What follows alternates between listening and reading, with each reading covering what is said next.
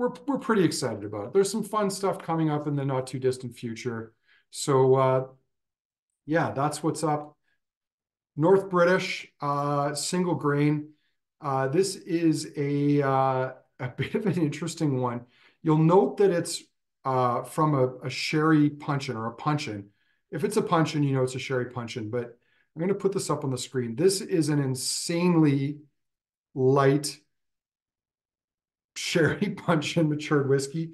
This could be third or fourth fill. The fact is we don't know, but it's got a nice nose to it. This is a very naked grain whiskey, 27 years of age, bottled 52.5. 60 bottles came into Canada. They're all exclusive to our shop.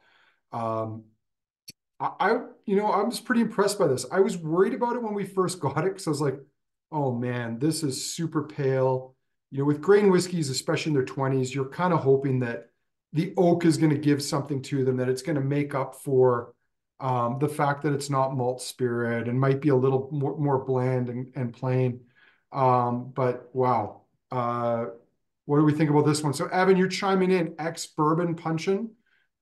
Yeah, that's what it looks like. It does have some nice sort of like coconut, almost leaning into tanning lotion notes, but it's got these nice round fruit notes with it. Not a lot of dried fruits necessarily, but it's a nice calm grain on the nose. I think what you mean by that is like an ex or American oak Yeah. refill puncheon. Because when they say puncheon, we're pretty confident it was matured and seasoned with sherry. But Hmm. how long ago? Like in the 1940s, and then a couple of other whiskeys ran through this barrel, maybe three.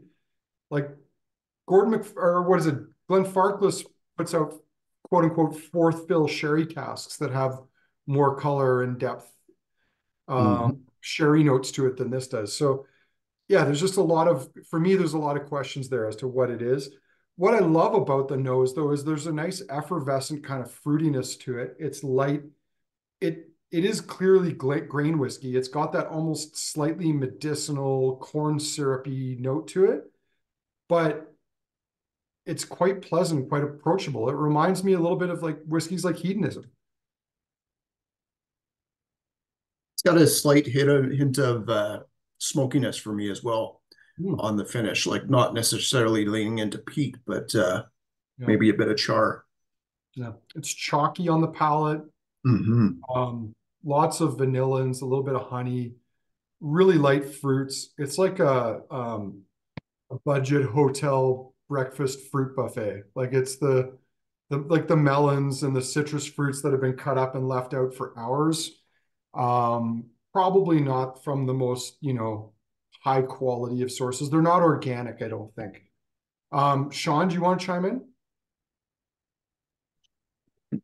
I'm gonna be honest. I'm starting to worry if maybe I'm like starting to come down with something now. But like whatever was happening before those glasses, it's still here.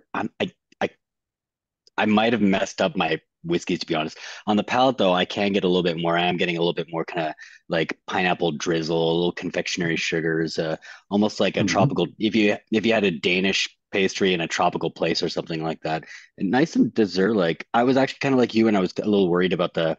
Well, no, I shouldn't say I was worried. I was intrigued about how pale it was.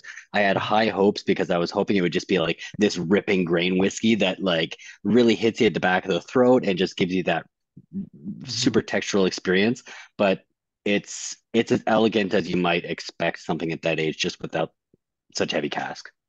It's like I think I called it in a tasting note I wrote it, very naked, older grain whiskey. Hmm. Harmony, do you want to chime in? She's sort of shaking her head. No, she doesn't want to chime in. Doug, since you're around, do you have any thoughts on this one you want to share? I mean, I yeah, think the coconut notes are just fascinating. Where again, there's I definitely get that American sort of style of vanilla and coming through, but there's almost a nuttiness there that you would sometimes get from a European oak. I don't know if that's just what was previously in it, but quite mhm, lovely. yeah, It and almost has it reminds me of those sesame snacks on the nose where it's got like that creamy right, nuttiness to it, and the coconut is almost like they're trying to cover up that they use too much corn syrup in it in so something. much corn syrup. Yeah. Yeah, the sesame snaps, I think, is a pretty good tasting note, pretty good call there. Well, be interesting to see how this holds up and how it evolves. There's a little bit of a funk to it on the nose too.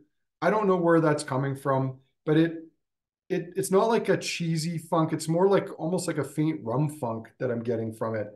And I think with these grain whiskeys, I mean, a lot of them are distilled to a high level of purity. Many rums are made in that way as well.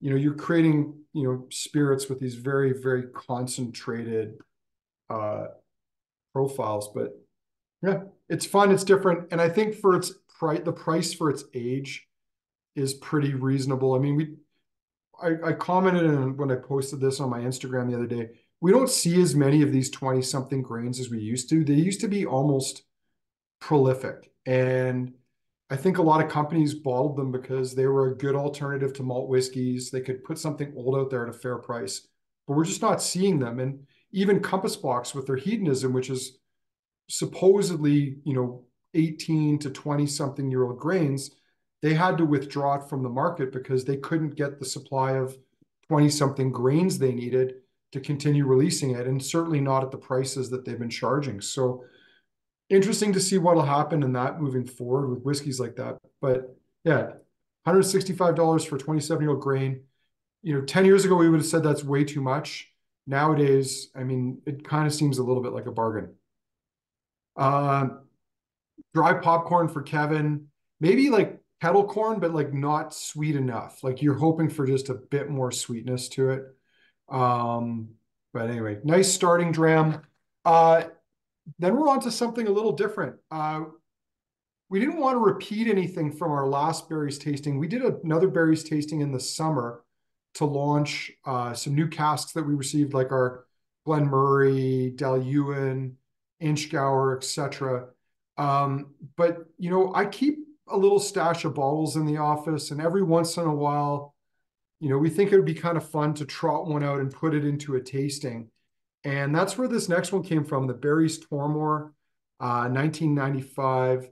This is a single cask bottled for the store. It came in 2021, 2022. And there's an interesting footnote to this that ties into the last whiskey, the Blended Malt, that we're going to end on.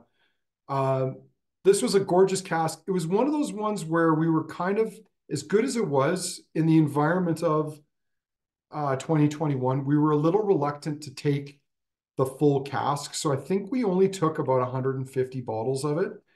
But in retrospect, this was a 25-year-old single cask whiskey that was gorgeous at $250, which nowadays we'd be like, wow, that's a great price. But in 2021, things were still a little, there were still some good deals to be had out there. There was even distillery bottlings, 21-year-old distillery bottlings that you could get at prices below that. It didn't last very long. It sold out pretty quickly. So I'm going to put it up on the screen here, the Barry's Tormore. And this is another refill cask whiskey, very tropical, bottled at 50%, which I would suggest, I don't have the bottle in front of me, is almost certainly not cask strength. I would expect that because we were sharing this with either Barry's themselves or with another retailer they bottled the rest for, it would make more sense to fill it at 50%. So maybe they could print the labels ahead of time. But refill hogshead, 1995. And man, this is a cheesy, funky, fruity delight. Yeah, this was like such a sleeper. And we had these groupings of single casks that we would get in from berries and single malts of Scotland, where everybody would jump after one, and it was like the Orkney and the Secret Speyside, I think, that came in at the same time and just leapt off the shelves. And then with the single malts of Scotland, there were Imperials and Clynelish, and then there were these sleepers that everybody would figure out afterwards, like this and the single malts of Scotland, Glen Talkers.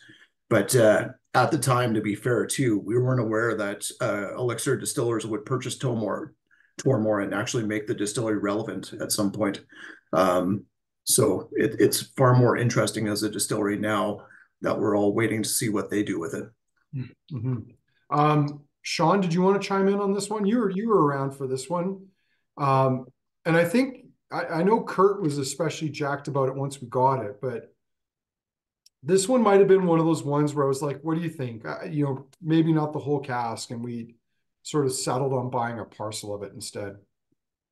I yeah, as Evan mentioned, like I think it was also one of those distilleries that people weren't paying a ton of interest in, but there was a handful of like followers. But what I kind of had learned to appreciate is that the consistency of quality of the bottlings that we do get, they're all good to great kind of thing. There was not too many stinkers, not too many things that are uh yeah, that really like fall below average. But this one was another one that I didn't, yeah, like as you said, we figured maybe not the whole cast because I just wasn't wowed by it. And to be honest, I'm still not like the biggest fan, but I am enjoying it the more I taste it. I like that slight lacing of barrel on the nose. It's not too oversaturating. It's just kind of like a nice balance. Mhm. Yeah. Doug, did you want to share any thoughts? Harmony's bowed out. Sammy, I don't know if you want to chime in too. If you do, you Uh, can. But Two quick things for me. It like it's like a beautiful fresh goat's cheese with some like raspberry compote on top on like a cracker that I'm getting for like a flavor profile. And second of all, I'm super excited to see where Tormore is going. I know they've been working really hard over the last year or two. They've just started opening the distillery privately, I think, for some independent ballers and tours. And I'm over at Spirit of Speyside Festival in about a month, and they're doing an open day with Tormore. So super excited to get in with Ollie and Molly, the dynamic duo, to go through what they're looking at releasing with it, which is super exciting. cool. Yeah, I wasn't planning to go, but I might be over there myself in June. So may as well be popping in to see Ollie and Co. It's a cool distillery. You know, that's one thing we haven't mentioned. It's architecturally one of the most interesting distilleries because it's got this sort of steampunk Willy Wonka vibe to it on the outside, but was apparently just shoddily constructed on the inside to the standpoint where it was almost unsafe even for the employees to go into it at one point in time after Elixir took it over, which is hilarious because Pernod never shut it down. They've been running it, or they were running it right up until it was taken over by Elixir, but was apparently borderline a death trap, which must be a very high or low bar, depending on how you choose to look at it. Because, I mean, Evan, I think, did you go through the B side of Tomatin with me, where there's like gaping Yeah. holes in the steel sheeting that you could fall through with like jagged, rusty edges to them? Yeah, we should have probably been given tetanus shots before we went on that side because it Yeah. was rusty as all get out. Mm-hmm. Um, Sammy here, I think I've run out of co-host credentials, but did you want to chime in on the Tormore? Yeah, I actually love this one. A lot of chocolate fruit, and actually, me and Harmony share a bottle. We bought a Oh, bottle to share. nice. Well, that seems like a pretty good endeavor to split a good bottle like this. Well, I think this one will just continue to get fruitier as we go along. We do have two bottles of this left. If anyone's interested, fire me an email. If I have more than two requests, we will draw names. Uh, 250 a bottle. It is not going on 20% off because there's only two of them. But if you want one of them, let me know. We'll figure that out. Everything else in this lineup is also not going 20% off because it arrived after February 1, but that's a different matter. Um, let's go to Glen Murray. And we'll probably take a little pause midway through this to talk about Berry Brothers because it is a fascinating company. But before we do that, let's move on to the 31-year-old Glen Murray, which is a 1991 bottling. We didn't get very much of this, just 5 cases.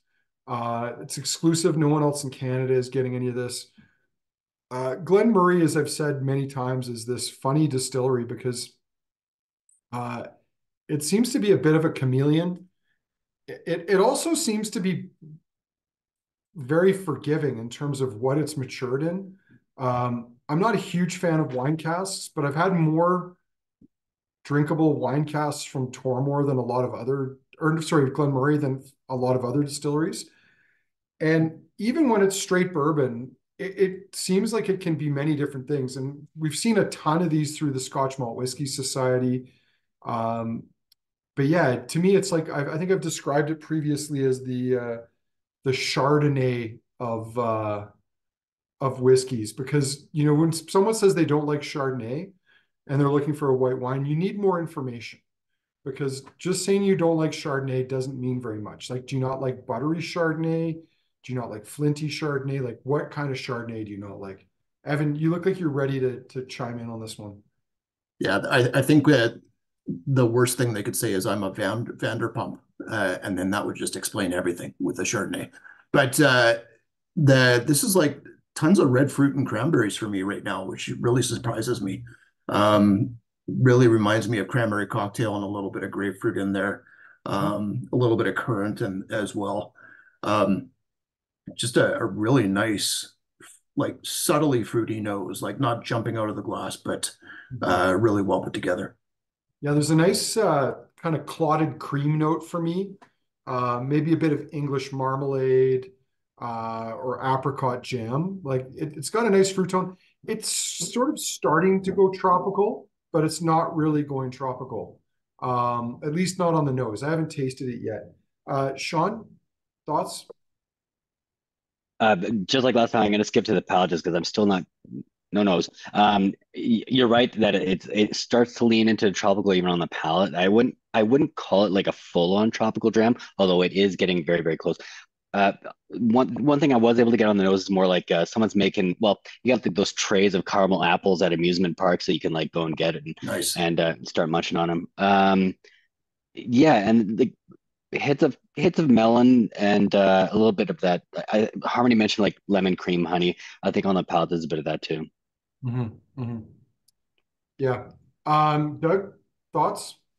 Yeah, it's super interesting. It's actually really soft for considering it's 55.7% at 31 years. And Glen Murray is just such a fascinating distillery. I mean, previous owners have used it really to test things out, different casks, different fermentations, everything else. So you can see a really wide range, but I believe it's a really underrepresented malt, and especially through some of the independent bottlers. I know the Society and Berry Brothers and a whole bunch of others have put out some lovely Glen Murray over the years. So Sammy, did you want to share any thoughts on this one?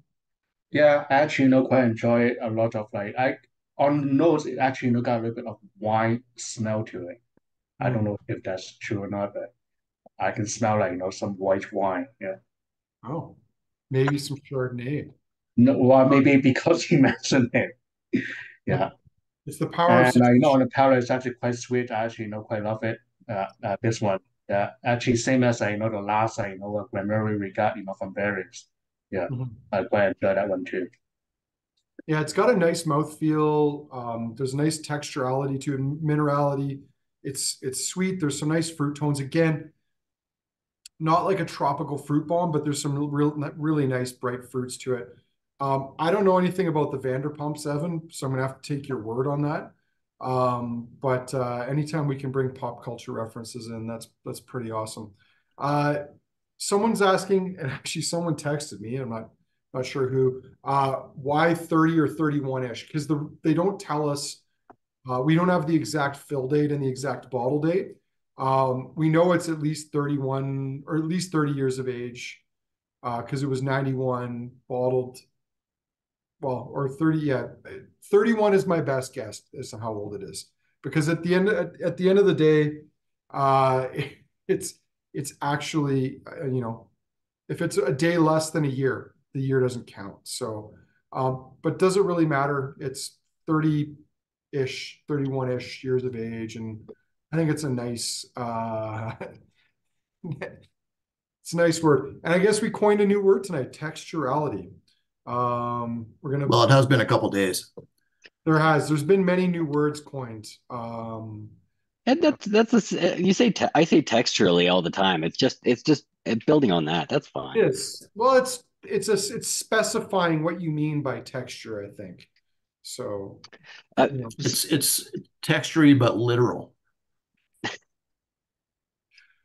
One more thing I like about this one too, just before we move on, is like the last batch of Glen. So drawing on kind of what you mentioned with like you need more information, but they're they can kind of go either way. The last batch of Glen Murray's, or sorry, Bray Brothers cask we had, the Glen Murray was kind of the top. Like to me, that was the best of what we got. Like I know Evan really liked the Tormore, and there's a handful of others that were intriguing, but the Glen Murray I think was like probably the best of them all quality wise. And this actually, I think this builds on that as the flavors and what it is, and it just jumps with the age. And I think the quality is, I don't know, it just shows what, I guess what berries can do with those kinds of casks, I suppose.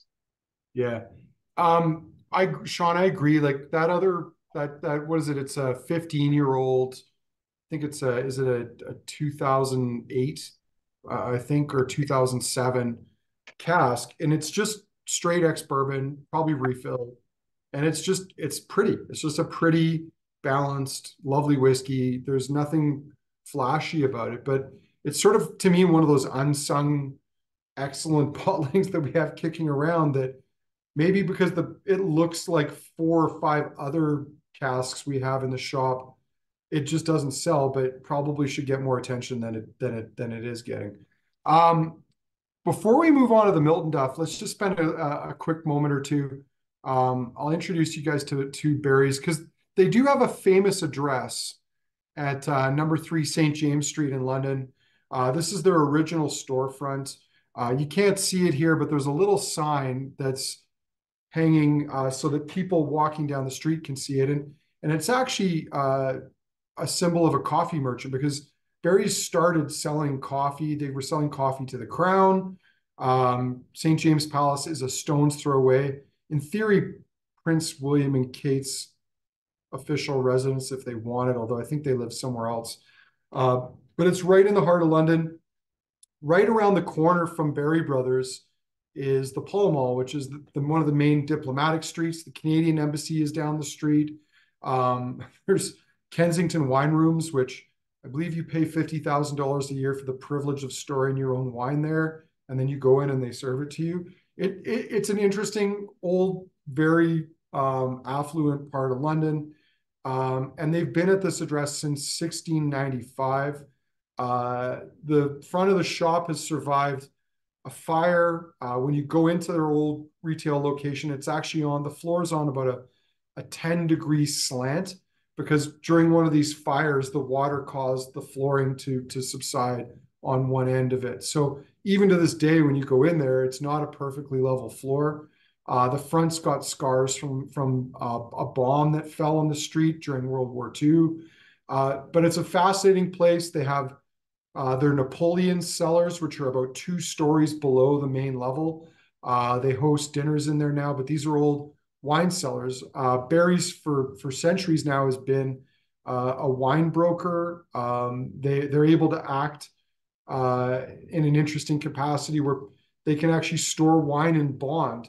They can import wine from the continent, store it in bonds, so not paying taxes, and then sell it on to somewhere else in the world without it actually being considered landed in the United Kingdom. These are some of their old records, some of their old weigh scales. There's a lot of really cool stuff. That's the inside of the shop there. They've tried to preserve it and retain some of that old feel. I'm sure this is probably more a 19th century appearance than a 17th century appearance, but it's a very, very old business. And one of my favorite random little facts about Barry Brothers is for the 5 short years that Texas was not part of the United States, but was a separate country, they actually couldn't afford a residence or a home or a building on the Pall Mall, so they rented a room from Barry Brothers in Rudd. And when you go there to this day, and you go around back, there's a little courtyard, there's a plaque on the wall that commemorates the fact that the short-lived Republic of Texas used an office in this building as their embassy before they became part of the United States. Barry's got into whiskey with their Cuddy Sark blend. Our friend Doug was doing some research before we started, and at one point in time, they were responsible for a significant portion of blended malt and even blended whiskey being bottled. They moved into independent bottlings, I think, in the 50s and 60s. They've also represented and were selling the Glenrothes brand for the longest time. But in both cases, I think Cutty Sark, their blend was an interesting example of a company that had a brand that sourced liquid for it, but they never owned any production capacity, or at least didn't own the production for it. And even with Glenrothes, for the 30-ish years that they ran the Glenrothes brand, they never owned the distillery. That remained part of the Edrington, the Baxter Trust. They just owned the right to bottle it and sell it as a single malt. No one else was able to do that officially. So really interesting company. I've been lucky to have a great relationship with them for a long time, partly because back in the day, I wasn't, and Kensington Wine Market wasn't important enough to be the Glenrothes guys. There was a much larger retailer that had a monopoly on that. So I basically dove in with the independent bottling side of Berry Brothers and Rudd, and in the long run, that's been pretty good for us because we've had some incredible bottlings, like that 40-year-old blend, one of the Bowmores we're going to try here. There's been a lot of gems over the years. Sean's got the blend there. Anyway, Miltonduff. We should move on to the Miltonduff. Yeah, they got a new whiskey shop. That's right. So they've got a new whiskey shop there. I believe they're even building another spirits shop somewhere else in London. Lots of interesting things coming down the pipeline from Berry Brothers. They don't represent Glenrothes anymore, but in this era of the evolving whiskey industry, I don't know. I wouldn't be surprised if we saw them acquire a distillery at some point in time, because I expect there will probably be some fire sales in the not too distant future. So Miltonduff, guys, I'll pull this up on the screen, but Evan, you're probably already ahead of me on the nosing side of things. What do we think of this Miltonduff 1990? You're I actually muted. just went back and revisited the other the trio we started with, and the North British for me was getting a little bit smoky there on the nose, which was really interesting. It's also more meaty to me now than it was even when we got started.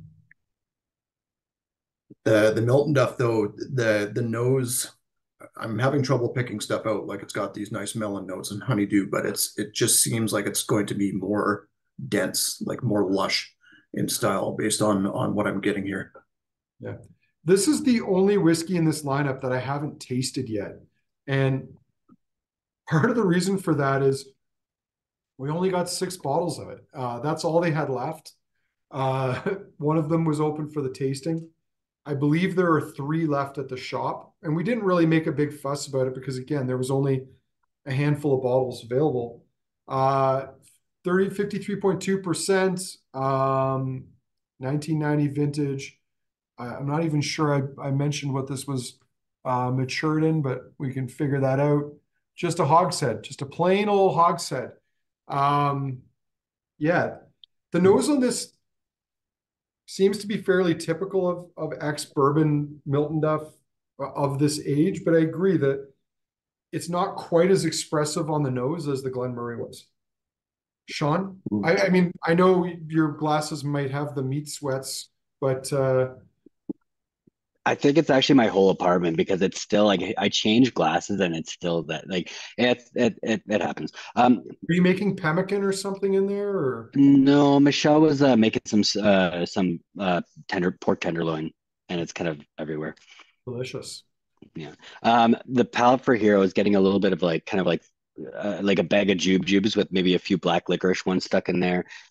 And it's almost leaning a bit more of that like high C style of citric to me as well. Not straight up orange, but more of a melange. Nice. And even a little like really bready, like crusty bready on the finish. Sean, anytime you can use high C and melange in the same sentence is, I mean, you're stretching the bounds of the English language, and I'm impressed. It's a rags to riches story in one sentence. He's still got to figure out how Doug is doing all this magic on his video feed. Before I call on him, Sammy, did you have any thoughts on this one you want to share? Yeah, I don't really pick up much on the nose. But on the palate, I can taste quite a bit of melon, like a honeydew type of melon. Yeah. So Mhm. yeah, it's actually quite lovely, whiskey. Yeah, uh, Mhm. from berries. Yeah. Yeah. Doug, any notes on this one you want to share?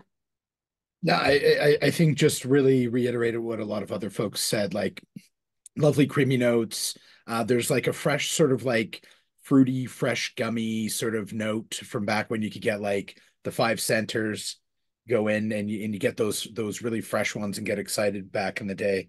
And I know Miltonduff's one of your favorite distilleries and has always held a special place in your heart, Andrew. Mhm. What's the background on that? Where did that even come from? From the Scotch Malt Whisky Society. Back when the society launched in Canada, we used to get a lot of, and I mean, granted, it was a different time, but like we would get a lot of 20 something, 30 something society bottlings of Miltonduff that were almost all ex-bourbon. And a lot of them were like insanely tropical, very waxy. And I just kind of developed a love of Miltonduff. And I remember I would go and visit the society bars in Edinburgh or in London, and I'd go up to the bar and I'd be like, "What old Miltonduffs do you have?" Like that would be the first question that I asked them, because for a while I think the society had the best Miltonduff cask. Like no one else had as good a Miltonduff cask as they do. They've got a slightly different approach now, which I think is creating good whiskey that people want, but it's not my style. And a lot of it is this finishing and sherry. And I will say the society's doing like the finishing they're doing is done very well. But I just really love that those naked old ex-bourbon, refill ex-bourbon, Milton Duffs, Glen Talkers, Glen Burgies, all those distilleries do really well. And like this Glen Murray, I think bourbon for me is the classic cask to mature things in because you actually get a sense of the spirit and it allows for these more delicate notes to crop up. I like sherry when it's good, but I think a lot of times it's overdone and it sort of in some ways dumbs down the actual profile of the spirit. But yeah, Andrew, long answer. yeah, just like they say about sherry, if you want more ex-bourbon casks, you're gonna have to drink more bourbon. No, I mean that's what the hipster generation and the all those folk are for. And honestly, And the beauty of bourbon is like you can only use the cask once anyways, so there's no shortage of that. Mhm, Yeah, that's right. Yeah, exactly. but I didn't know we only got 6 bottles of this. When we first poured it, I did sneak a taste, and I have to say, like I found it, good, mid, like nothing like too crazy. But as it after being poured, maybe there's a bit of oxygen put in there that kind of helped that out a little bit. I'm actually really impressed with it. I think it it's kind of unfortunate we're still at a place where 30-year-old whiskeys are 500 plus, but I think it's that's a really nice bottle. Like it's got body to it. Like Evan said, it's plush. Like yeah, it hits the bases. Well, and you know, I'm going to be the first person. I mean, we haven't come out and outright said this, but like, I don't think, I know there's a correction underway in the whiskey industry where prices got pushed too high, especially for stuff in its teens. Um, there's not a lot of 30 plus year old whiskey out there, except maybe Macallan that doesn't want to admit that they've got a lot of it. But most distilleries don't have it. Most independent bottlers don't have this old stock. And as much as, yeah, we'd say like it would be nice if this was still 250 or $300 a bottle, the 25 to 40-year-old stuff is not coming down in price, even if the rest of the market crashes, because there's just no supply out there. And yeah, I agree. It's a lovely bottling. I'm not going to say it's even my favorite. I've had a lot of Milton Duffs that I really loved, like really tropical, but it's a good bottling. And, there's only 30 of them, or there's only 6 of them, sorry, total that came into the market. I'm sure I'm missing a lot of some great side chats in the chat there, but the whiskey, I think it's interesting. And yeah, I'll be interested to see how it changes and evolves over the course of the rest of the tasting, because to your point, Sean, I don't think enough of us given enough thought to you know, when you open a fresh bottle, does it need time before you actually pour a dram of it? And I know when I crack a fresh bottle just to do a tasting note, I'll frequently, and this is something I used to poo-poo when I was young and innocent in the whiskey. Like, don't swirl the whiskey in your glass. You're just going to release alcohol. But you need to get that oxidation, that you need to get that oxidative process started, or you're not going to get a sense of what the whiskey tastes like once it's been opened. So, lovely. Well, yeah, Miltonduff is great. Now we're on to a blended malt, and man, there's lots of, should really save this so I could read through the chat after the fact, but what are you going to do? Just make sure you guys are pointing out the highlights to me if I miss anything in there. Blended malt, 1979. This one's kind of cool and actually special to me because my brother's born in 1979, so I'm always on the hunt for good bottles, even though this would probably be wasted on him. I love him, but he's a quantity over quality kind of guy when it comes to whiskey. But I bought one that I'll probably open with him at some point in time here, just because I'm going to want to drink it with him. And even if it doesn't mean anything to him, it'll mean something to me. And that's the more important part of this. This was a real surprise. I mean, the Bowmore that we were offered, I was a little nervous about the price when we first committed to it. I don't think I think we made I know we made the right decision on it. But even with this 1979, I think they only had 10 cases left. And I think I was like, immediately, I'll take them. Like this, there wasn't even a thought. I didn't try it. We didn't have a sample, but I just assumed this is probably similar liquid or the same liquid that was part of our 40-year-old. I think we, in the end, had two different batches of that 40-year-old as well. But yeah, 44-year-old cask strength, blended malt whiskey. You know, what's not to love about this? So I was really excited to get this in. The price on it's great. If this is not sold out in 2 months from now, I'll be shocked because there's no, you're not going to get this kind of value at this age again. I know we said that with our 40-year-old blend back in the day, but I mean, this is the same thing. Like we don't see this stuff crop up. Evan, you want to share any thoughts on this one? Yeah, just going back to the nose, it's got this amazing, just like clash of the titans going on between like sherry cask and tropical notes, where the tropical notes still come through, which is pretty amazing. The sherry's there, it's got these leathery notes and stuff too, but it's a gorgeous, gorgeous nose and super lively for something of this age. Well, and yeah, but not just lively. Let's talk the ABV, 52.6%. I mean, this is a big whiskey. It's retained its strength, you know, from a sherry butt. Now we can assume this is probably vatted at some point 10, 15 years ago, put into a sherry butt, and it was just left there. I mean, a lot of the speculation on these whiskeys and where they came from is that a lot of these were pre-blended stock or stock that was destined for either blends or blended malts. Like for a while, I know 15 years ago, Famous Grouse was trying to roll out like 25, 30, 40-year-old age statements, and they abandoned it. So it's probably not unreasonable to suspect that this might have been stock that was destined for maybe the 30-year-old blended malt at that point in time. But the interesting thing about it is like a lot of these, there might be a little touch of peat in there, but the profile of this curiously reminds me more of a Glenrothes I had way back when. It was a 1960s Glenrothes in sherry that was fairly delicate and quite tropical. The sherry was not over the top. And I know it's not that, but that's kind of what it tastes like to me, was this one particular 1960s bottling of Glenrothes that we had and we did a tasting with at one point in time. Sean? Was that one of the Ronnie's reserves? No. This was it was a Glenrothes in a Glenrothes bottle, but it was this decanter that had like square edges. It was a round bottle, like a round Glenrothes bottle with square edges to it. It was we only had 3 or 4 of them. I'm pretty sure we opened one for a tasting. And this was one of those times where I think it was around the time Dave left Willow Park, and all of a sudden Glenrothes was available to me because they didn't have him to deal with anymore, and or get mad. I don't know. So we got some of these cool one-off bottlings, and I just remember it being a 1960s Glenrothes. I don't remember the exact vintage. The bottle was really cool. It came in this weird giant leather box, but it was very reminiscent of this. Sean, what are your thoughts on this one?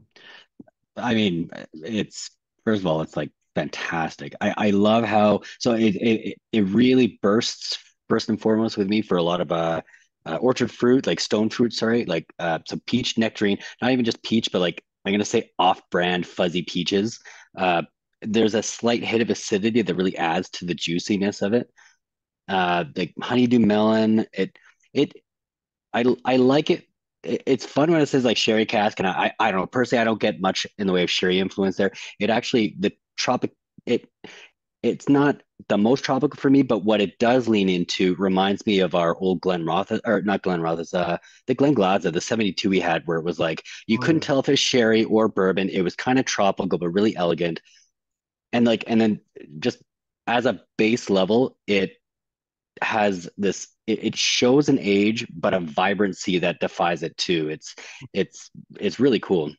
I'm glad you referenced that 72 Glen Glaza, because I think it's a really good comparison. I know at the time people were like, it was a bit of a hard sell because it was on the heels of that 72 Glendronach we did, which was a probably, it was just a gooey sherry bomb, tropical sherry bomb. And the Glen Glaza wasn't quite as big or quite as rich. And people who wanted it to be something it wasn't, rather than appreciate it for what it was. And I think you're right. This has got a very similar profile to that. And it's a lovely, lovely dram. Sammy, do you want to chime in? Yeah, like for me, I still like taste of tropical fruit. It's actually a lot more powerful, than sherry. I still can taste a hint of the sherry, in the whiskey. Mhm, Yeah, but it's not overpowering, mhm. which is nice. Thanks, Sammy. Doug, do you want to chime in?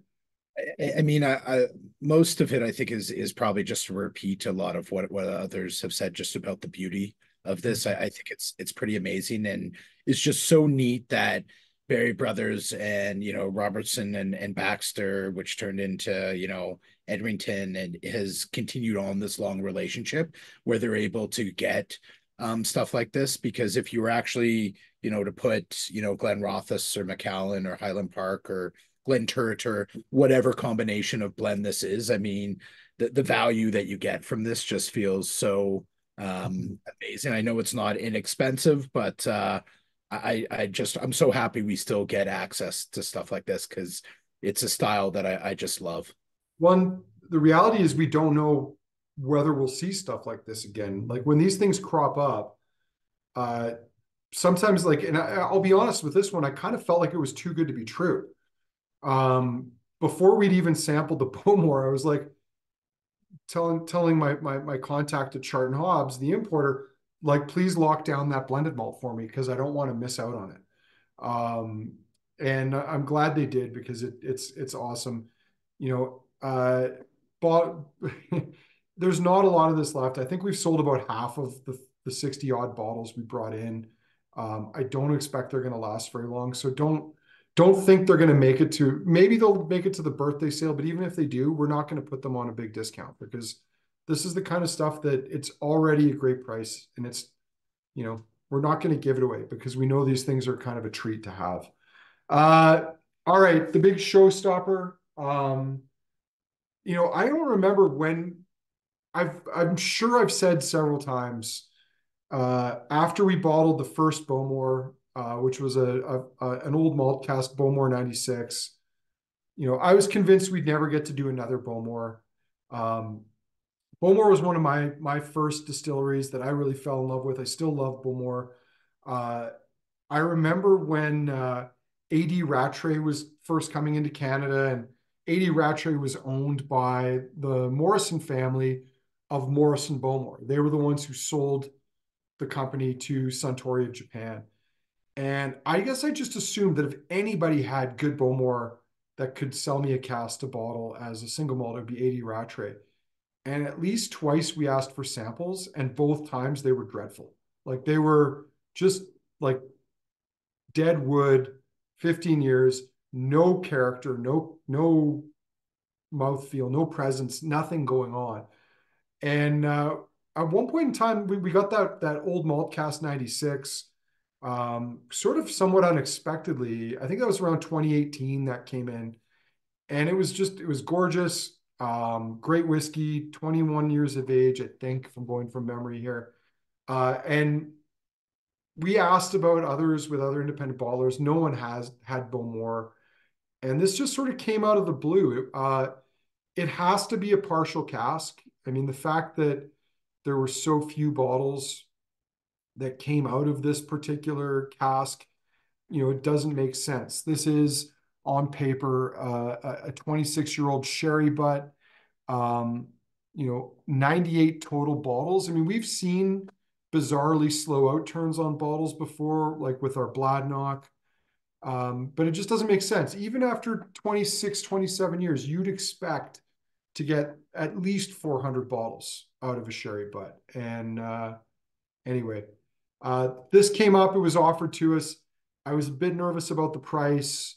I probably said, yeah, we likely won't bottle it. It's too expensive. And then we tried it, and then I had to figure out a way to justify it in my head to take the gamble.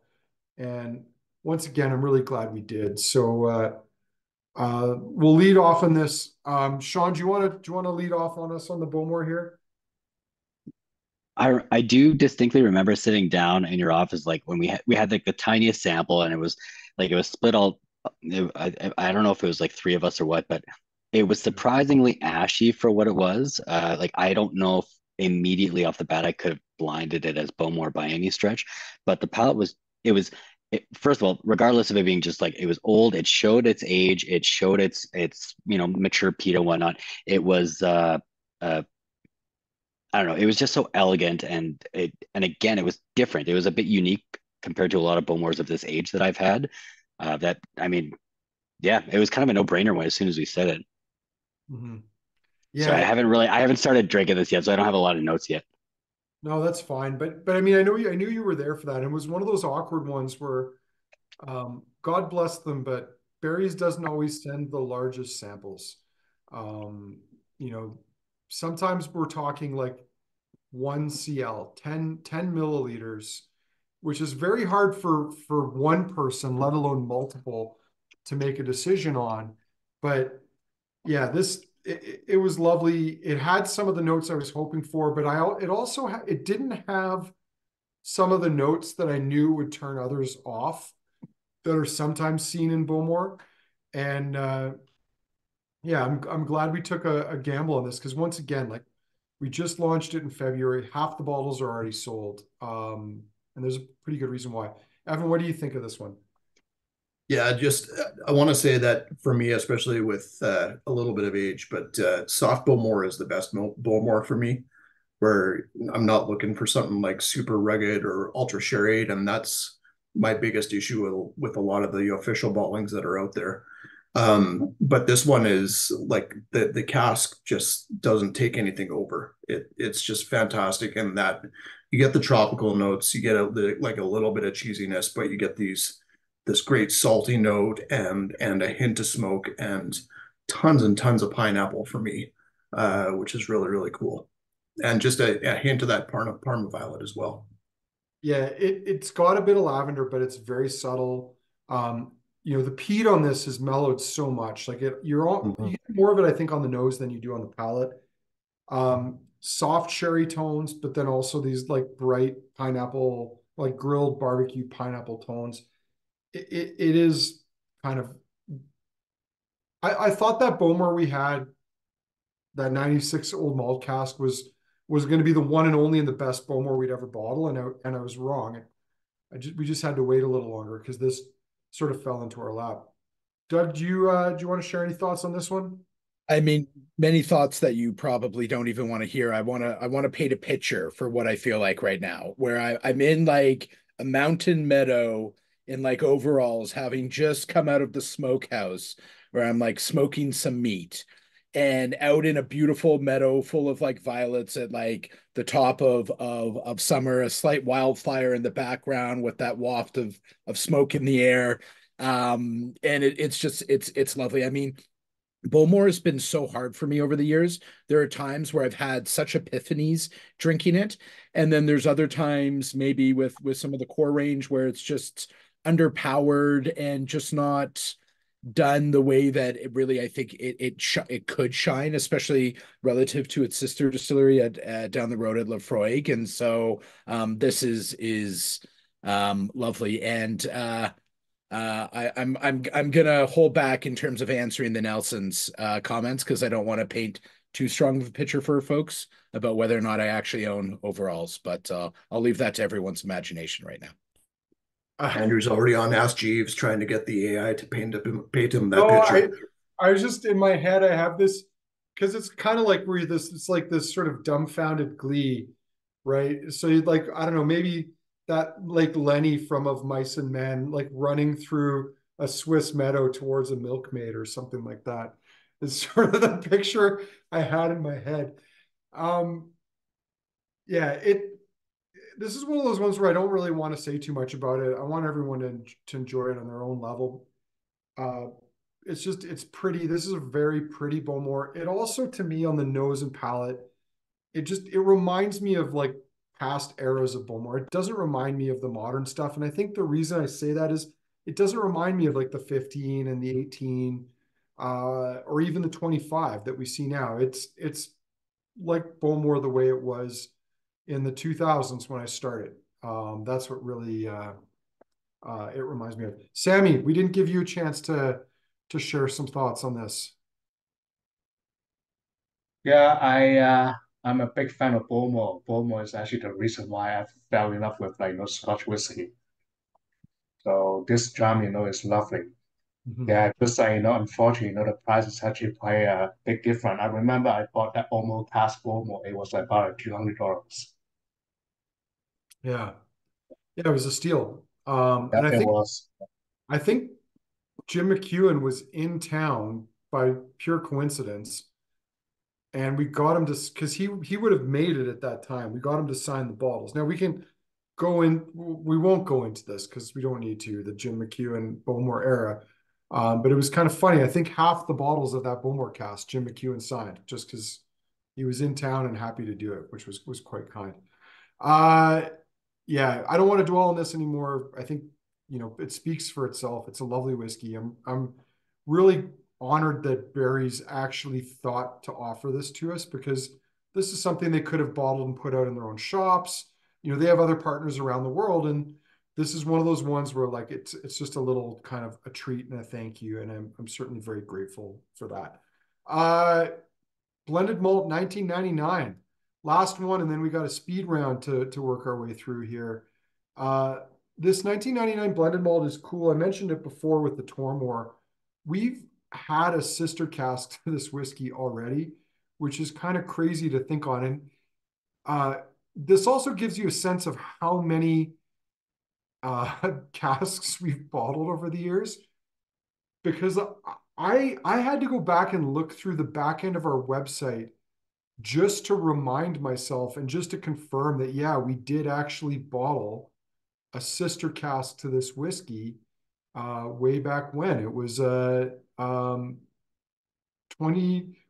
2021, I believe. And it was, a great whiskey, but it was one of those ones where, uh, I guess kind of nondescript, a blended malt. It wasn't like a brand name single malt, but it was a huge hit. It was a single cask. And here, I'm going to put up the 99 cask we did first before I share this one. This is from our archive. So it's recent enough that we actually have a photo of it. With our archive, a lot of things predate when we changed our website and our photos. But we bottled cask number 2 of this, 53.6%, 21.6 or 21 years of age, way back when. And now we've got its sister cask, cask number 1. This wasn't bottled for us, but it's shared with us. And I'm just noticing one other detail here. The pricing on this is pretty good considering it's 3 years older. Also like 50.1%. And what have we got for cask type? What does it say there? Hogshead. So I'll share this one, the 99 blended malt on screen. So here we go. Where is it? It's the wrong link. There we go. That's the one we're sampling here now, the new 1999 24-year-old blended malt, 50.1%. And again, I know, well, and we've talked about this. We all know what this is, an Edrington blended malt of some sort. But it reminds me of some of the better, and I know I'm kind of damning Glenrothes with faint praise, because anytime I reference it, it's one of those ones where it's either great or it's terrible. Like there doesn't seem to be a middle ground for it. And I've had a lot of terrible sherried Glenrothes, but when it's good, it sort of reminds me of this, but without the peat. Evan, why don't you start us off on this one? Because I know you've had some thoughts on this whiskey. Yeah, I love this one. This is the one that not so much on the nose, but a little bit on the nose, but more on the palate. It's reminded me of the 4-year-old berries that we had. It's kind of my favorite actually, which is shocking compared to, like, we just had a 1979 blend and a Bowmore 97, but I really like this thing. There's just something really well-rounded about how it's put together, where it's a dram you can just go back to again and again and again and get more out of it. It's crushable.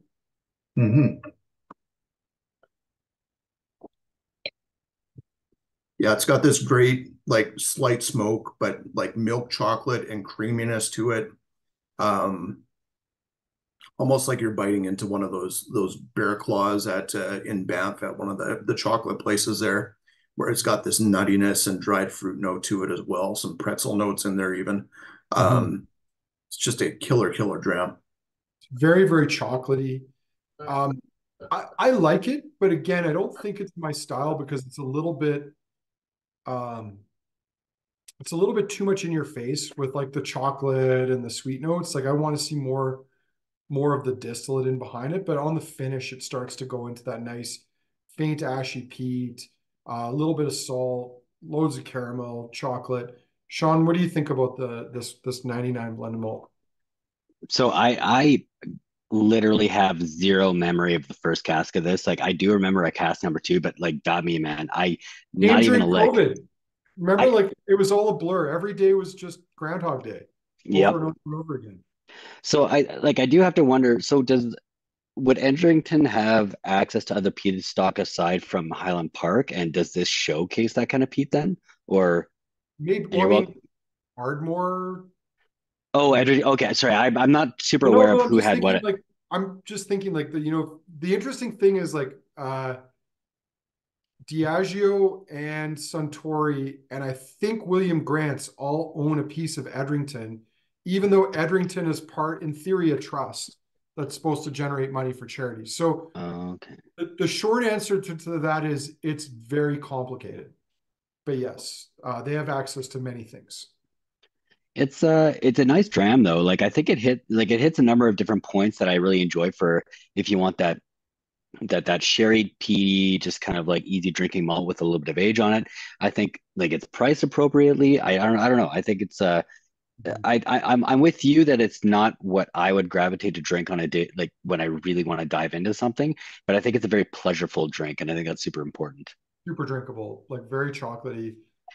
Like Evan's comment, it is very hot chocolatey. Like it is reminiscent to me of like back when you were little and you'd make hot chocolate from that Carnation instant hot chocolate mix with the marshmallows, the dehydrated marshmallows. And is that the most, elegant, refined, complex hot chocolate in the world? No. But when you're little, it's pretty damn tasty. And who am I kidding? Like when you're in your 20s, it's still pretty damn tasty. Now, as someone who has to think about the caloric intake and such, it's probably not a wise choice. But Still pretty tasty. Doug, you're unmuted. What would you like to say about this?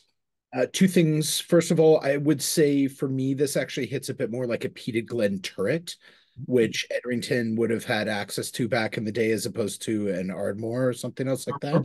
Ruid Moor. Yeah, Rude Moor, Vor, however you pronounce it.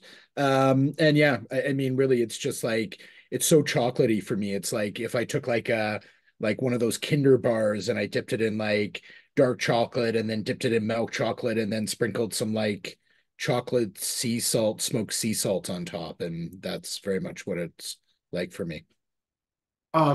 Interesting story. I didn't know this, but you can't get Kinder Surprise in Canada anymore.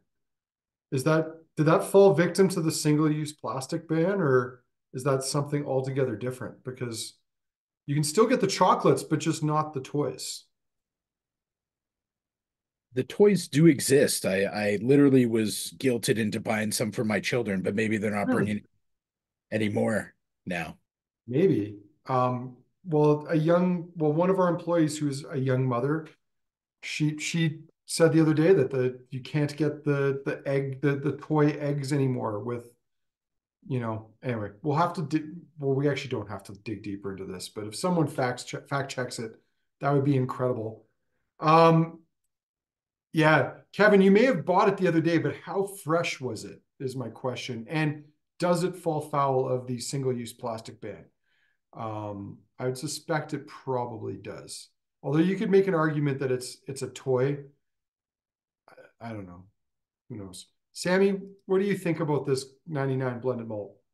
It kind of remind me, of the Tormore we got like, a few months ago from Barry's. Really?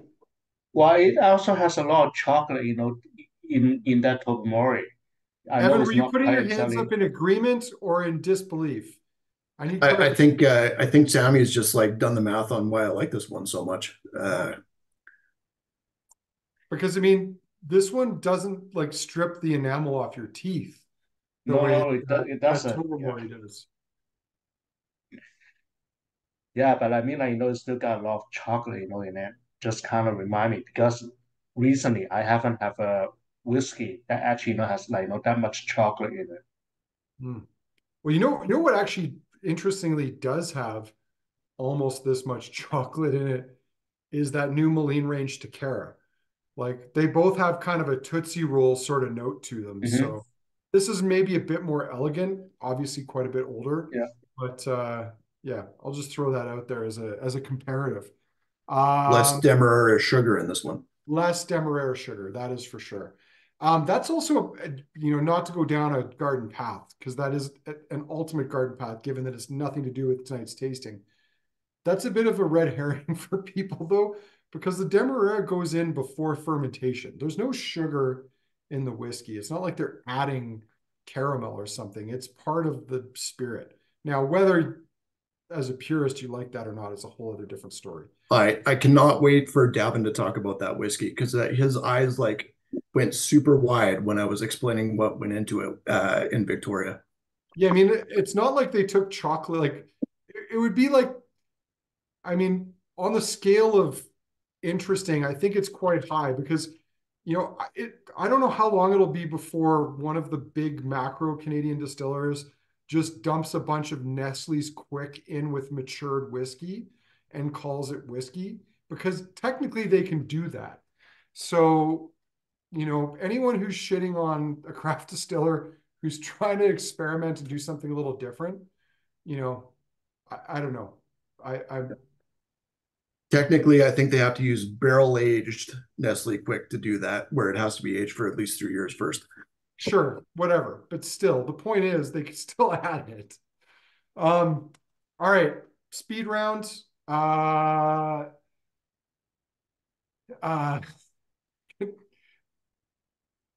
sorry, I think there was and I can't reference it. There's something in the chat that looks humorous, but I'll have to. I missed it. It's past. Speed round. We're back to the North British. 27-year-old grain. So here's the way I'm going to do speed rounds. Since Sean, Evan, Sammy, and Doug are all in here. I'm going to go through in that order, each one. So partly because that's how I see you on my screen. Sean, speed round, thoughts, North British, 27 year. The nose really ended up being like marshmallow fluff and well, not even just fresh marshmallow, but like fresh and dried, and just more confectionery sugar in general. And you know what? That marshmallow note on the palate is a pretty good one. Like I almost get like a s'mores note. And I think Smirnoff did a s'mores flavored vodka at some point in time. So if you're They ever did. tempted to drink that, just buy a bottle of this. It's better and it's not full of a whole bunch of chemicals. Evan? I'm gonna go with the North British is you're drinking a pina colada in the middle of a barn filled with old hay. Oh, okay. Very good. Sammy? We have to. Yeah, for me is like I can actually smell like taste a little bit of the smoke in the whiskey now. Yeah. Mm, And for me it's the same, got a lot of like marshmallow in it. It's a lot of like creaminess, in the whiskey. It's quite lovely. okay. Very good. Doug? This is a compliment. Do not take it anything other than that. It reminds me of Worthy Park rum. So like bruleed marshmallows on fresh plantains. Very good. I don't think there's any way to take that other than as a compliment, but I also love the fact that you felt the need to preface that it was going to be because how often does that happen in our tastings? I probably say that almost every tasting. I mean this in a positive way, but anyway, damning with the reverse of damning with faint praise, I think is where we're going there. Okay, Tormore, 1995. Man, this is like some kind of like German pretzel cheese dip, like a sweet mustardy cheese dip on the nose now. Sean? I wasn't getting the well, I couldn't get the cheese earlier. I actually, to be honest with you, I don't know if I personally have ever linked cheese with Tormore, but either way, now that everything's kind of settled in my house, now I get it for sure. And the palate is a little bit more like a bag of wine gums and Swedish berries mixed together. Mhm. Filtered though through burlap or something. There's like kind of a Mm. slightly musty, grainy note to it too. Evan? Yeah, I like the wine gums note there, and the burlap. Actually, I think they fit well together. Okay. Anything to add? You guys killed it. Okay. Sammy? Yeah, for me, it's still got a lot of like tropical fruit, in it, and now I can actually smell a little bit of like the cheese, like in the whiskey on the nose, and the cheese is actually not something like very strong, maybe just like a brie, something like very light and creamy. Yeah. It's like Swedish berries and aged Gouda. Would probably be where to go. Doug? Yeah. Similar for me, it's powdered. The tropical notes have lessened for me now, and now it's a bit more of a like powdered sugar on like an apricot, sort of like Stilton of some sort. Yeah. Very good. Uh Glen Murray, Sean. The nose I wasn't getting too much on the palate. Well, I no, sorry, on the nose I was getting a little bit more of um, not confectionery sugar, but almost like a I don't know. I made the same comment last tasting, but Popeye cigarette almost thing, like you're opening up a package of it. The ones The where you palate, get like a little puff, you get one little puff out of them.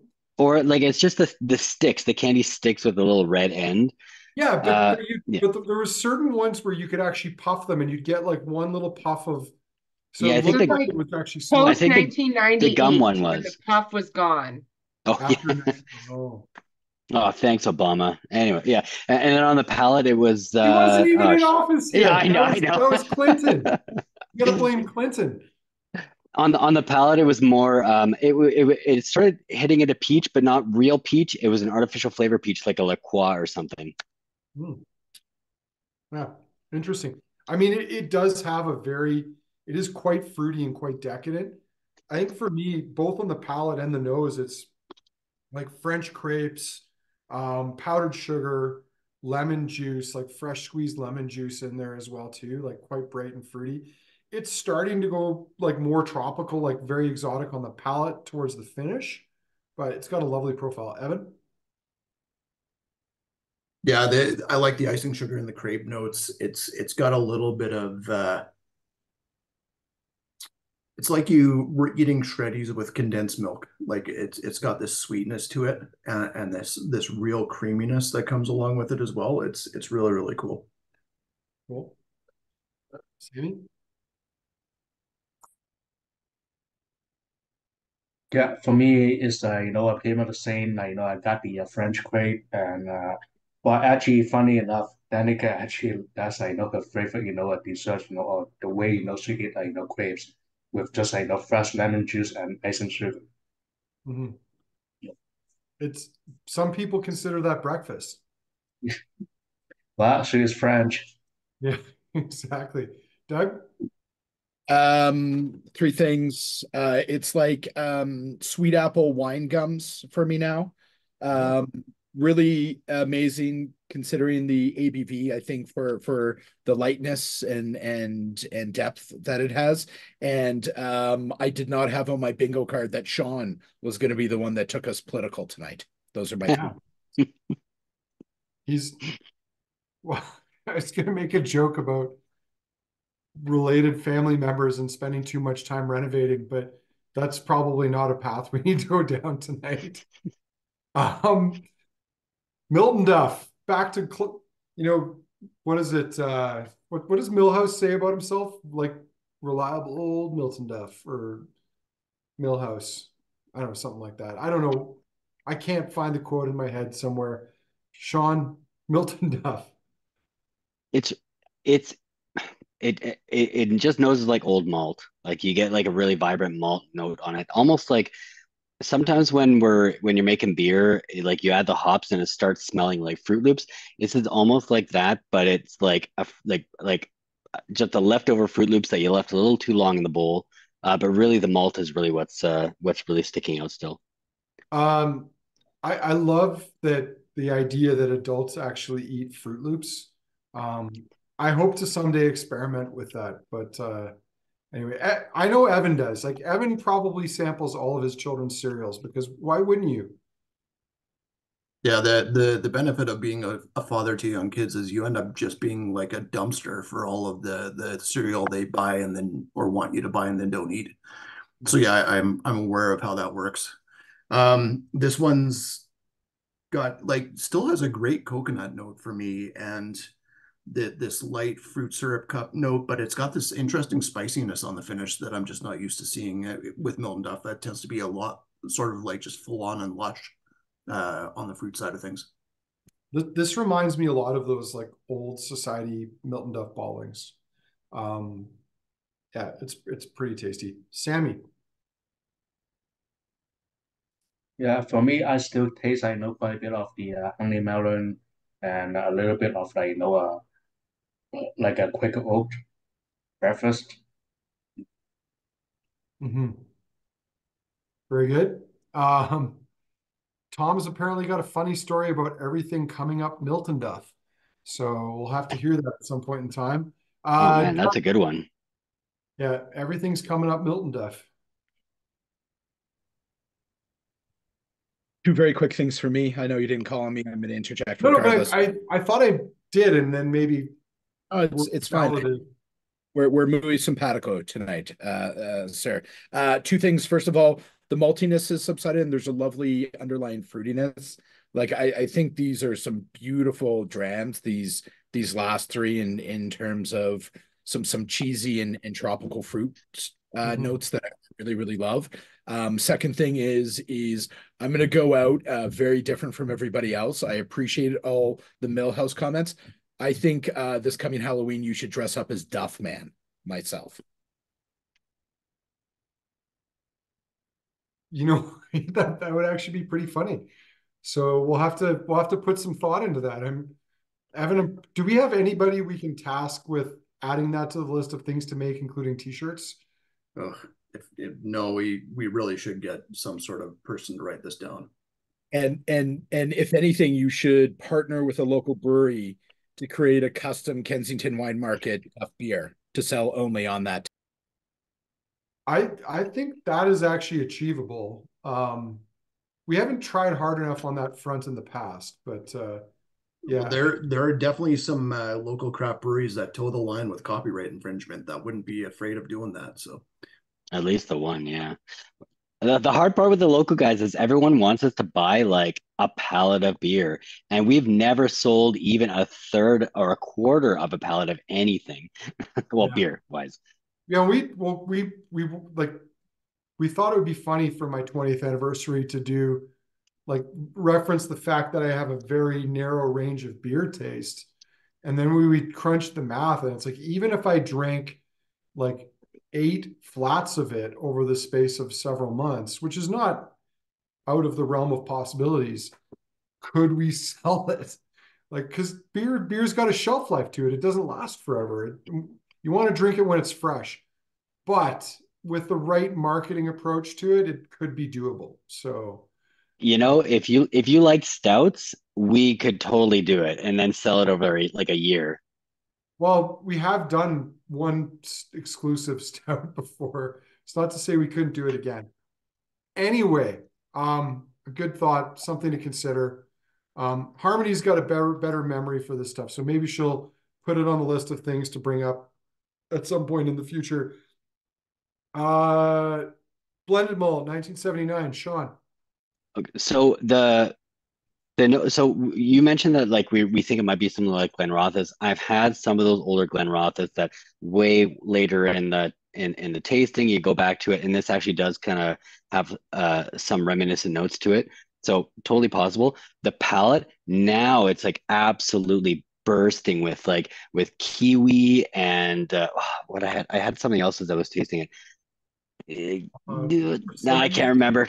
I can't remember now. But kiwi came out like quite first and foremost, and then there was something else tropical next to it, and that was a real pleasure.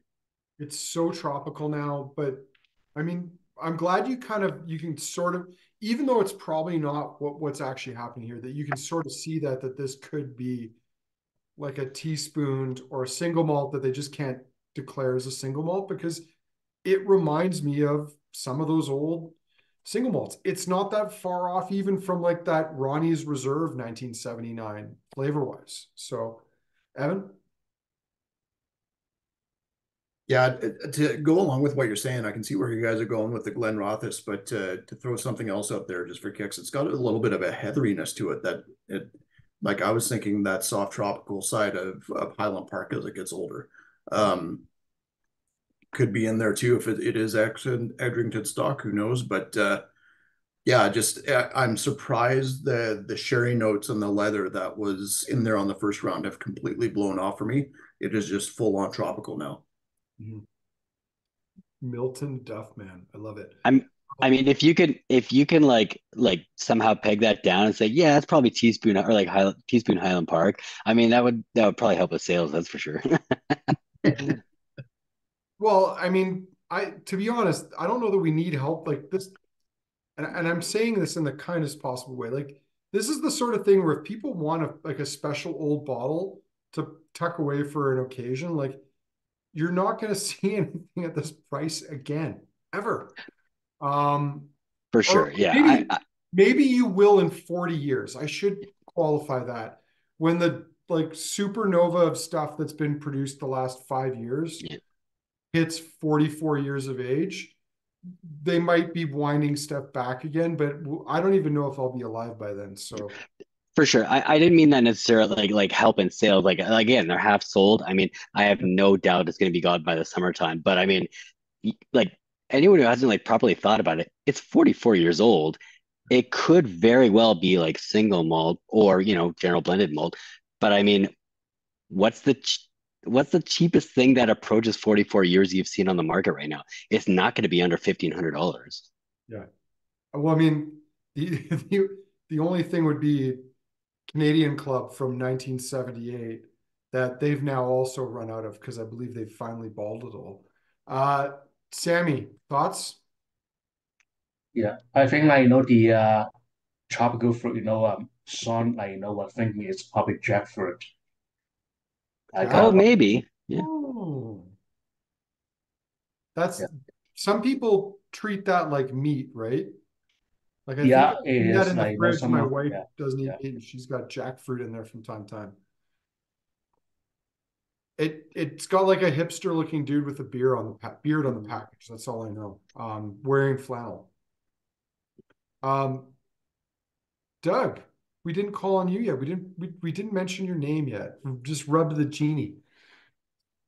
I mean, I won't go too further down what everybody else has said. I completely agree with that, but I flash again another Meadow Doug reference of me just frolicking through a lovely meadow with a bottle of this, just so very, very content and happy. I don't think there's really any other way to describe it. Like, Overalls or some sort of chaps this time?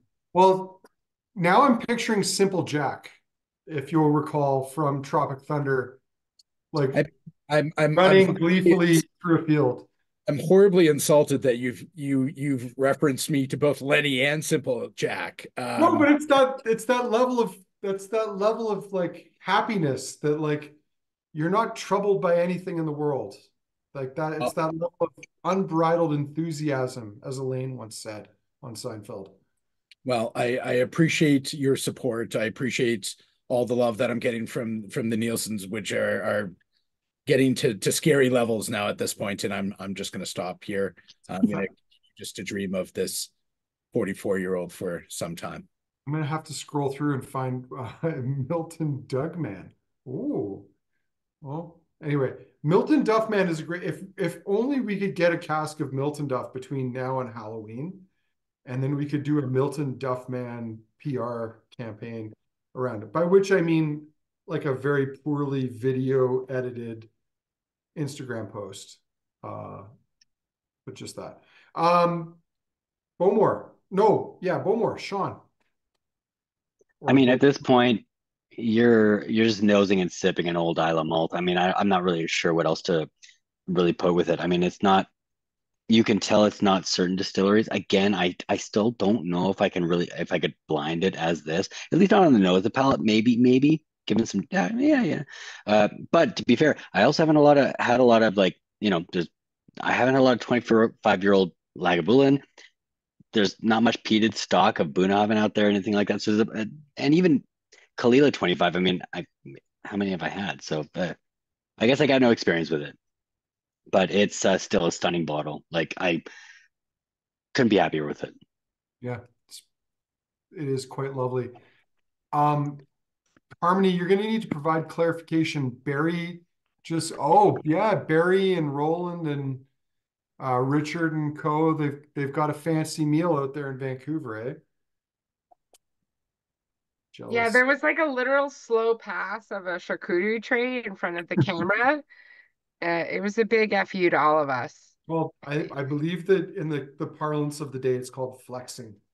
They were flexing. They Pardon were me. maybe just trying to serve Other us. F word, the other F word. That's what I meant. You know what? In tastings past, we would talk about such things, and kind folk in other provinces would send us gifts of strange cookies and meats through the mail. I mean, that would be a way of remedying this situation. I think Evan, in order to get that, we need to have at least a two-toned colored hair program happening, and it'd be a lot more flirtatious than is we that a are currently. reference to Noel?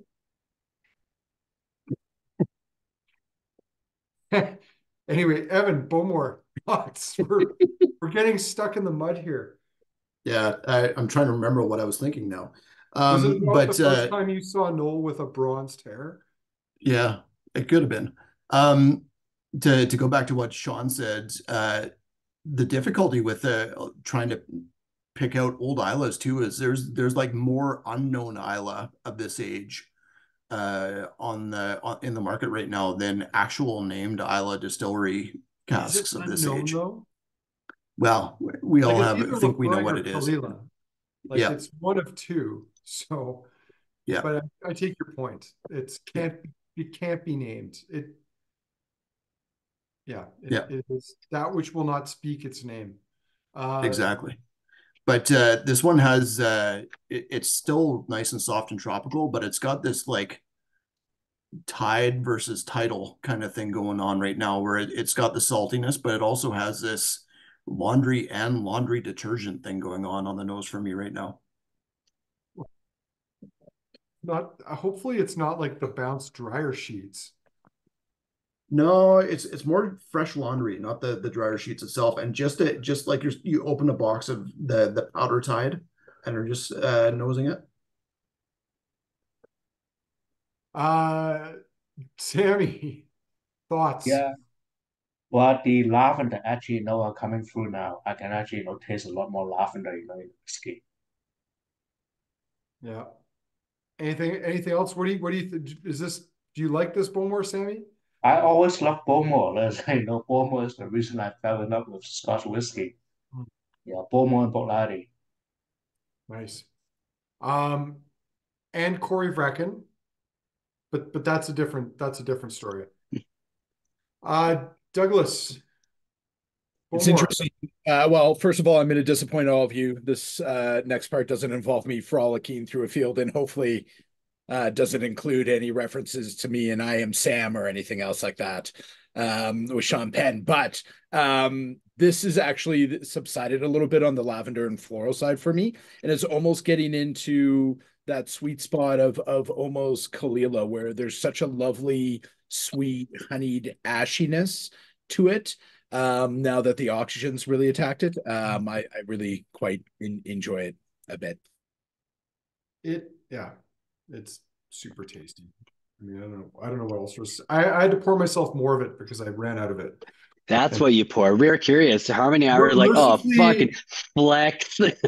Mercifully, I've got a bottle of it here. I mean, I know a couple of people in this tasting do too. So, yeah, it's not like I'm pouring Black Bowmore or something to try to, make it. Harmony just mentioned that she thinks her inventory is off by a bottle, though.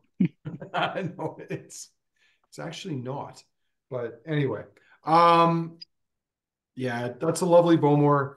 Blended Malt, 1999. Sean, go. So on the nose for this, it really is kind of exhibit like everyone. I think if I remember correctly, this is the one everyone was talking about, a lot of chocolate. Now that I can smell a little bit more, this is very much like someone's baking a brownie in front and taking it out of the oven. The palate, however, is super citric, super lemony to me. It's like a fresh lemon cake with a sweet lemon drizzle, but you're getting an end piece where it's a little overcooked and it's kind of crusty. It's cool as it sits in the glass there. Mhm. Sorry to bust in there. Sean, I'm really happy you said that because everybody was going on about chocolate, chocolate, chocolate, and I was like, am I insane? Because there's so much more than chocolate to me. And that vibrancy of those citrus fruits, kind of that like zestiness was really showing for me that no one else was talking about it. And I thought something was wrong with me. So Harmony, you brought up cannabis related products earlier on tonight. This reminds me of a time I was at a friend of my wife's house. This is pre-legalization, cannabis infused chocolate chip cookies. I knew that at the time, but after I had the first one, I wasn't thinking about that. I was just hungry and I kept eating them. And it turned into a bit of a night. But it reminds me of those like marijuana infused chocolate chip cookies. I think you're describing like a munchy infinity where it's just perpetual at that point. Oh, it is. It's almost like, it's a vicious circle. It's hard to get out of that kind of vicious circle. Like there's not enough milk and chocolate chip cookies in the world to pull you out of that tailspin. But Evan, thoughts on the blended malt?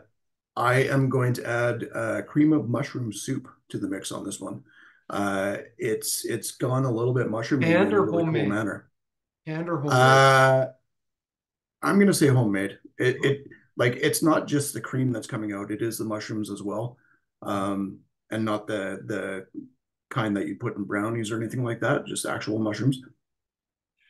So not microdosing. Yeah, that's right. And yeah, no MSG presumably because you went the homemade route. Sean. No, sorry, Sammy. two names that start with S.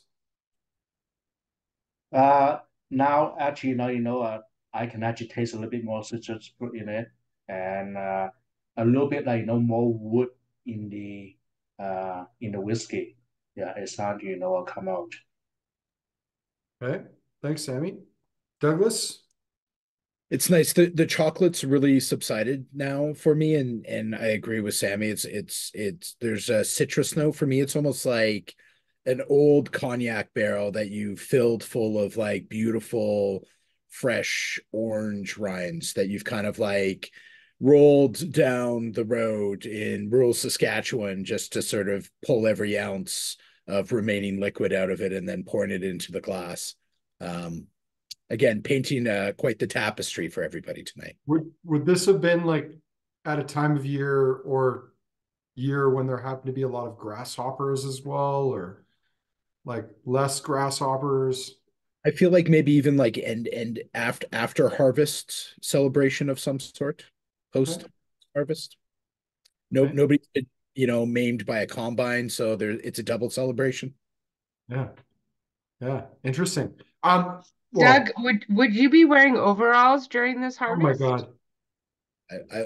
I love that this is the first time that you've interjected not to only comment on Sean Harmony, so I'll take that as a compliment. It also scares me that you've made multiple comments about me in overalls in the comments and now on the thing. But again, I take it as a huge compliment, so thank you. You should. You've piqued my curiosities, friend. Mm. Um, I mean, after harvest, reminds me of the time my dad, brother, and I went out to Saskatchewan to bring my grandma's car back because she was deemed not capable of driving anymore. And we turned on the vents for the first time, not air conditioning, because this was a 1978 Plymouth Caravelle. And 15 years of dried leaves came blowing out the air vents when we turned it on. So interesting things happen in the middle of nowhere between Saskatchewan and Alberta. Evan, can you fire up the poll? We'll let people start voting. And maybe I'll do this in reverse order. Favorites. You get three. I'm going to start. Well, actually, you know what? I'm going to start with Harmony because even though she was not going to play with us entirely because of her palate, she still stuck around. She's still there. So, ladies, Uh, for Harmony. I only opted out on the first one because I was battling a sneeze and was afraid Oh, that because I was sick, it would be disgusting and live. Um, but based on the results of what was left in my glass after first round, the last three were my favorite. um, I, in private conversation, was saying that Sammy may have been sampling too much while pouring because my 1979, my Bowmore, and my 1999 seemed short. Um, oh.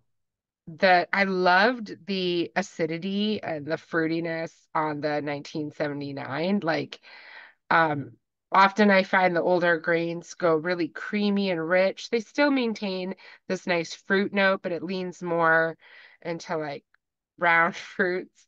Thanks, Jen. But this one was like bright and robust, and I really loved the blend of the 1979. Um, Evan, I'm totally with you. The more that 1999 blend stuck around, the more uh awesome and weird it became. Um, I really enjoyed it. Um, my favorite was the 1979.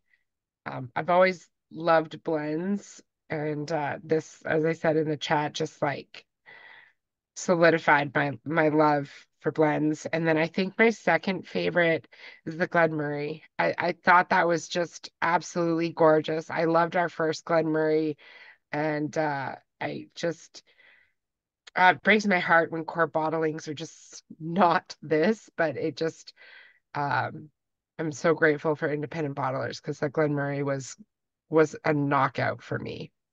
Yeah. Okay, cool. Doug, I think you're next. I think reverse order. Three favorites. I mean the 1979 I absolutely love the the Bowmore on the second pass, I really, really loved. And for some strange reason, the Tormore I'm really drawn to through a couple of its different stages, the super fruitiness, the cheesiness. It's got a special place in my heart. But honestly, all of these were really lovely. So I could probably do this again tomorrow night and have different discussions and decisions. But I think we can all agree that me in overalls is going to stick with everybody tonight. So Where did that even start?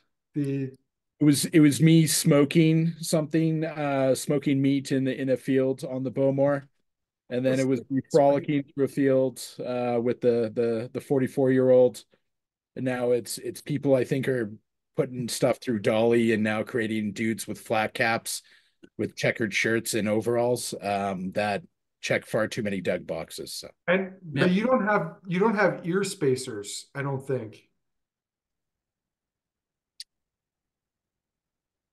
I won't go too far down that rabbit hole. Can someone put a Doug face on this man? Because I want a t-shirt. Yeah, that's a hunter skill. I don't know if anyone else has that skill. I mean, he somehow morphed my face with Kim Jong-un.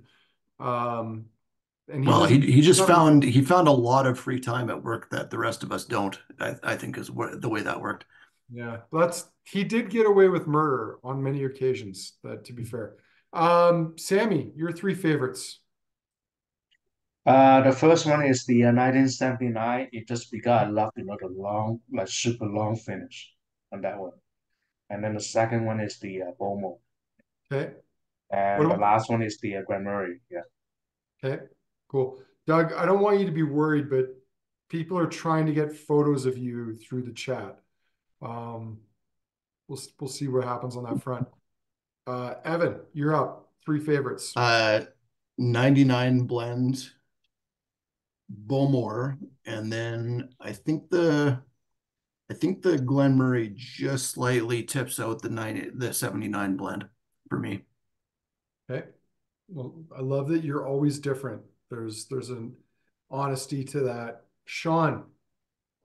I'm gonna go slightly different too. So I'm actually gonna I'm gonna take the 79 the Bowmore out of it. Although if I were to keep it in, I would say 79 and Bowmore. But if we did a berries tasting without those two, I would initiate a writing campaign for those two. So keep them out. I'm gonna say my first place out of those is the Glen Murray. The second is probably the Miltonduff, and number three is probably the 99 blended malt. Okay. I love how you managed to sneak five favorites in there. Incredible.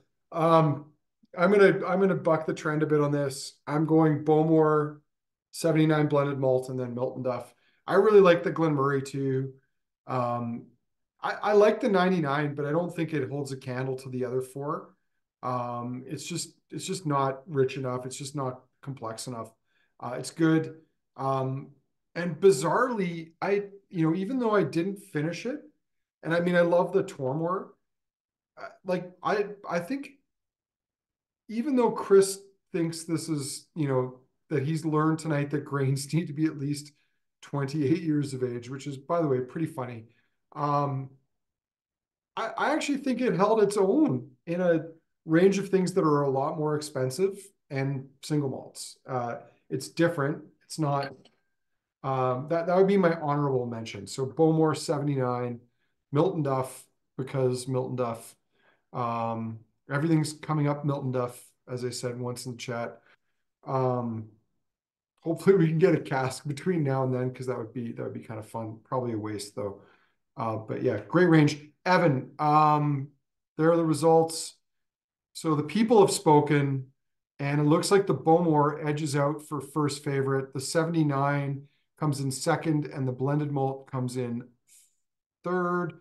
And then for second favorite, the blended malt storms to the front, and then a really strong showing by the Glen Murray. Fascinating. I think everything except the North British got at least one vote. And then there's, as always or often, Evan comes up with a third poll question, which I'm only realizing now. Should we do an all blended Scotch tasting in the future? Hell yes, 15, and hell no, 3. Interesting. So who, I think I killed that. I don't know if people were still looking at the poll, wanted to see it. Great range tonight. Appreciate everyone taking part. Apologies that now everyone's got an image of Doug in overalls running through a meadow with smoked meat or cured meat or something. But that was a great range. We're taking a break until Wednesday. I think we've got the society tasting coming up. And then there's a bunch of tastings coming up in April. I want to say thank you to Sean, Evan, Harmony, Sammy, and Doug, who unwittingly joined us, become the brunt of some jokes, but was a good sport. So appreciate that. Thank everybody for taking part in the tasting. I hope you enjoyed it. I think it was a great lineup. Reminder, we do have stock of all of the whiskeys except the Tormore. There's 2 bottles. If you're interested in that, send me an email. By the time I check my email tomorrow afternoon, if you've got a request in there and there's more than 2 requests, I'll draw names by ballot. But other than that, hopefully we'll see you at a future tasting. Reminder that Saturday is a one-day sale. That's coming up too. I'm not going to just kill the feed outright, but I'm going to stop the recording and the Facebook feed. So bye everybody who's watching on there.